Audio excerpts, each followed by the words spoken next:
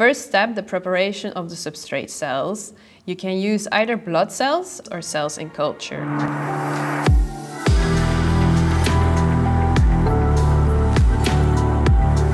Okay, great. So first step is to expose your cells. For base excision repair, we're going to expose them to the Rho compound to induce oxidative DNA damage. So we have two flasks that we prepare with attaching cells. First flask we're going to use to expose cells to Rho compound. And then we have a second flask that we will use to prepare control cells, and they will only be exposed to PBS. So first we're going to remove the medium from both flasks.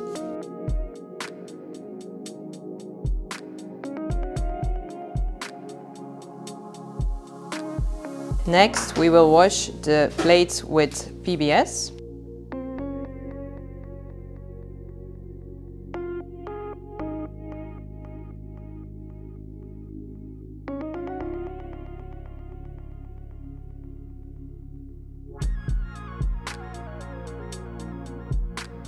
After washing, we will put on one plate the Rho compound.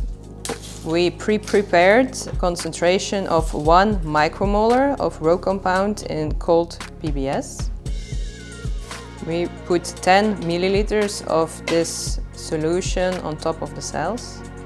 And on the control plate, we will put just 10 milliliters of cold PBS. Both plates will now be transferred to an ice box for exposure. The plates are 33 centimeters below a 500 watt lamp, and we expose the cells for 5 minutes with this 500 watt lamp. After the exposure of the cells to the Rho compound and light, we will wash the plates with cold PBS.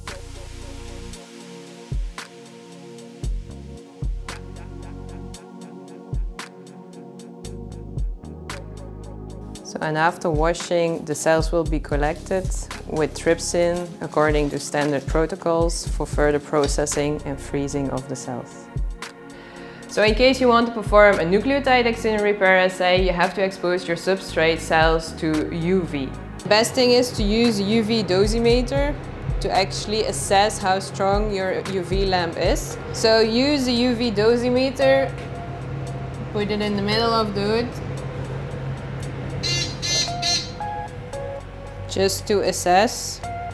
So you see it's way too high if you want to reach 1 joule per square meter. In order to reduce the UV exposure, you can actually use some kind of gauze, and you have to estimate how many layers you need to reduce your exposure. So in this case, I am using 4 layers on top of each other to reduce the UV exposure to a measurable timing. Put it on top of the measure instrument.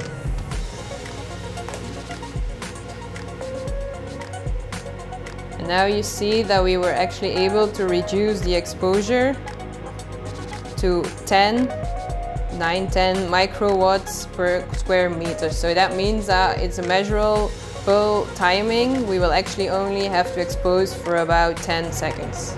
Okay, so now exposing the cells, we have UV cells in PBS and non-UV, well, the ones that are not going to be exposed to UV.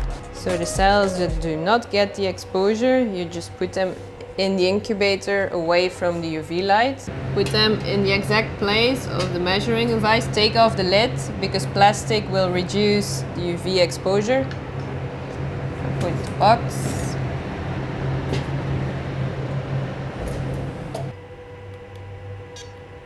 After UV exposure, you will wash the cells, both the UV exposed and the ones that not have been exposed, with cold PBS, and then we will further process them for trypsinization and collection of the cells.